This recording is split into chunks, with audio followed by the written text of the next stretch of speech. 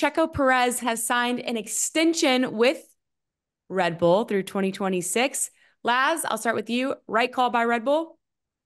Well, Red Bull had a lot of options. It felt like going into here. They're clearly the top team under this current regulation set. Whether that will continue into 2026 is a big question that's wide open, which is also why we have all this speculation around Max Verstappen. But what they've done is they've gone for a bit of stability there. Of course, they want to keep Max. That's their number one priority, and he is contracted through to 2028.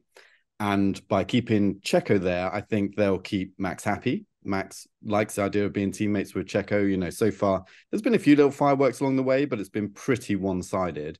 So Max will know that as long as he's at that team and that team is competitive, he's the one that's going to be leading it. So I think there's a little bit of that. I guess they know what they're getting with Checo. It's not always great, but it is fairly consistent. If you bring someone else into the mix, there's a number of really good drivers out on the market. Carlos Sainz, Esteban Ocon, we'll talk about him in a bit, but there's a few drivers which you could bring in, but would you destabilize the team? And I think that was something they really didn't want, considering how unstable that team has been so far this year. So I can kind of understand the logic behind it. But what's interesting is that if you look at the championship this year, we went into this year thinking, well, Red Bull have such a big car advantage. There's no way they're not going to win both championships at a canter. Do we even need to tune in for 24 races a year? And now you look at the Constructors' Championship, and I think the gap is 24 points. And the reason for that is because Ferrari have two exceptional drivers in Charles Leclerc and Carlos Sainz, both having scored a win, kind of against the odds, I suppose, to some extent this year. And Red Bull, where if you look at where they're dropping points, is with Checo. Also, that this comes after two pretty disappointing results for Checo as well, is interesting. But that also goes to show that these decisions aren't based on, what happened at the last race or even what's happened at the last three races. They're long-term decisions based on a number of factors. And I think a big one of these is just that stability going forward. Are you guys surprised, Nate, that it was 2 years as compared to maybe a 1-1 situation? Yeah, that's what stood out in the announcement. And usually teams can be quite clever with that. When it is a 1+1 or a 2+1, you get the language of kind of multi-year deal or or just sometimes it's just will stay with the team beyond 2024. It can be that vague. So I was surprised by that, and I was actually told in Monaco by somebody who's pretty well connected with the team that it was a 1+1 deal, and it's kind of been a sticking point, I think, for Perez. He's wanted that stability for obvious reasons. You have a 1+1 deal, it's effectively a 1-year contract because that 1-year extension is on the side of the team, and you have to basically prove to them again you're worth that second season. And that's just not a good situation to be in. A lot of drivers say when they're on that kind of deal, it's difficult to stay focused. I mean, that was a big thing for Bottas. If you remember in the Mercedes days with Lewis, he kept getting 1-year deals, and he just was constantly basically in the same cycle of he'd sign a new deal, he'd have a few months where he wasn't asked about it. January the 1st came around, and everyone was just asking about his contract again. So you can see how it becomes an issue for drivers. What is interesting, if it is 2 years, and I've checked in with Red Bull just to be like, hey, have you worded this, or is this 2 years? And what they're saying is no, this is a 2-year contract. What's interesting with that is that from everything that all the conversations Lawrence and I have had in the paddock, is we know Carlos Sainz wanted this seat above anything else for, again, obvious reasons, right? Keeps him at the front end of the grid. What Red Bull said was the sticking point there was he wanted a long-term contract with Red Bull. They weren't willing to give him that. They were like, well, here's a 1-year deal. Sainz said, no, I've signed plenty of those short deals in my past. I want something longer. We know that Williams has now emerged as, potential landing spot for him. And I think this deal will probably mean we know where Sainz is going to go sooner rather than later. So it's interesting they've gone for 2 years, and it does speak to the point that Lawrence made about keeping Max Verstappen happy. You get a driver in who he likes working with, who I don't think really causes any headaches behind the scenes, really. And I'm not saying Carlos Sainz is renowned for being a bad teammate, far from it. But I think you put someone like Carlos Sainz in there, you're adding an unknown in. You're adding a guy, yeah, and you're adding a guy in Sainz who still believes he can be world champion. I think a guy who has really only just recently had his breakthrough in the last couple of seasons. Perez, with the greatest respect to Perez, I think that's kind of been beaten out of him a little bit, again, to use the Bottas example, like it was with him at Mercedes. So you have that kind of driver who knows, like, hey, this is a pretty cushy situation. I'm not going to win the championship, but I'm still going to be driving one of the best cars in Formula One. I think that you keep that guy in the team. Sainz could just be such a destabilizing presence at a time, as we know, when things behind the scenes at Red Bull have been far from calm for a while. So yeah, it did surprise me in the wording of it, but the more you look into it, and you know, I think the Max factor, keeping him happy, if they looked at it and said, right, if we give Perez a 2-year deal, it potentially helps us keep Max down the line. We know that Max potentially, has kind of looked at the Mercedes option going forward. Then it makes a lot of sense on that side. But yeah, it's very interesting because it kind of locks down where they're at for a couple of seasons if other drivers become available. So not the duration I was expecting at all.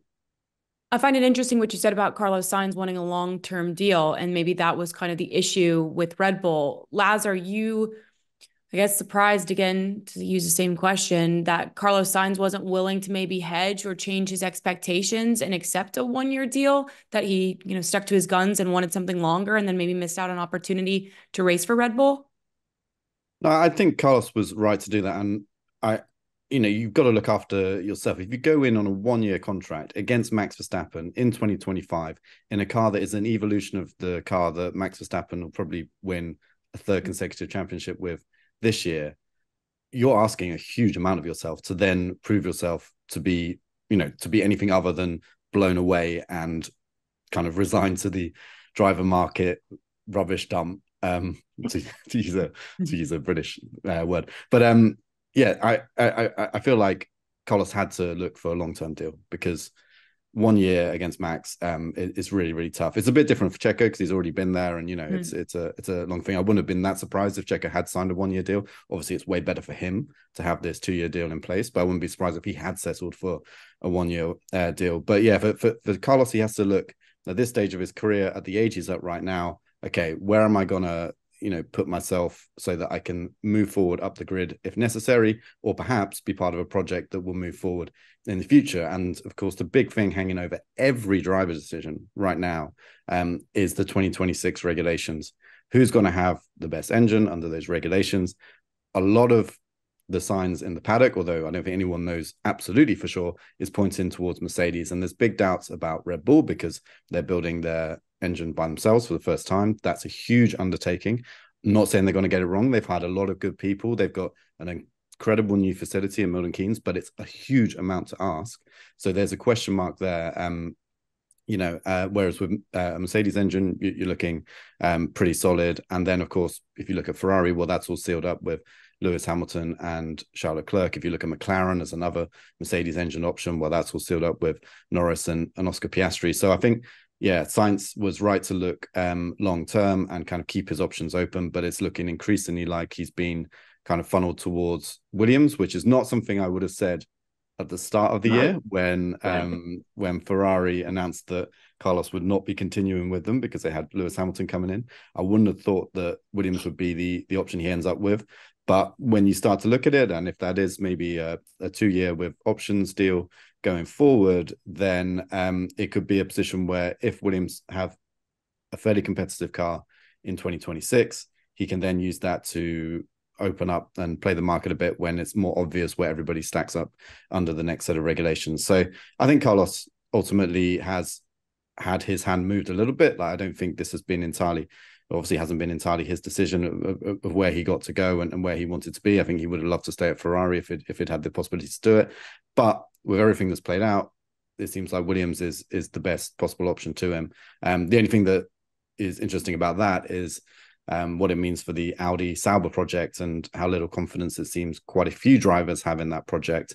Of course, we know Nico Hülkenberg's already signed up, but if you look at where he was in his career, I don't think he had any better options than that going forward. And, it will be a good position for him as a German driver, a German team, launching, this big brand going forward, potentially something he can latch himself to after his F1 career as well.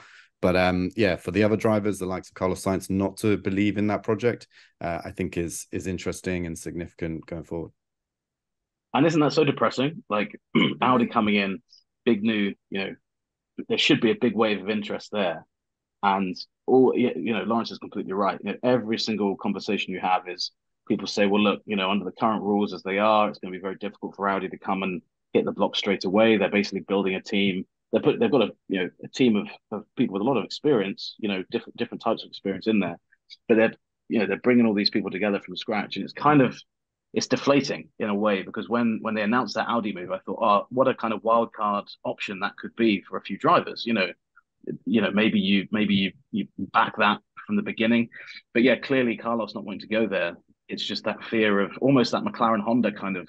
That's the only kind of comparison I can think of. When Honda came back with McLaren, they were so far behind. I'm not saying Audi will be that bad, but I think that some people are worried. Like, hey, these are guys coming in, competing with guys that have been doing this for a long time now, against each other. Yeah, the pain that would have for your career is so damaging. I spoke to one agent in Monaco, and I was like, to their driver who is not currently signed for 2025, and I said, what about Audi? Like, and they just looked at me and said, nah, like, we just don't see it. We're just not that impressed, and that's kind of been quite deflating, because I was hoping that would be a kind of a bit of a spark in this driver market, but it's actually because Lawrence is completely right as well. I think when that Lewis news was announced at the end of January, if you'd put money on it, you'd have put money on Sainz to Audi Sauber. That almost seemed like a certainty at one point a few months ago, and it's just slowly kind of fizzled away. So that's been a quite interesting one to follow. But yeah, and now their options for Audi, because I mean Hulkenberg's never had a podium. Hulkenberg, yeah, he's German, but I don't think he's really that big of a name to lead that team into the new era. You're kind of limited on options, so that's an interesting situation in itself.